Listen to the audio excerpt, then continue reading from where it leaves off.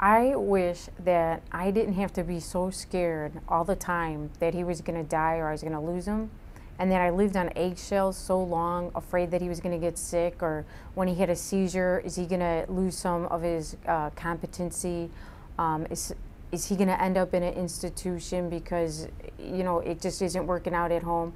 I was on eggshells for so many years, and I think I lost a lot of happiness during that time. And if I just relaxed and enjoyed the moment more, and not worried so much, I'd like to have that time back.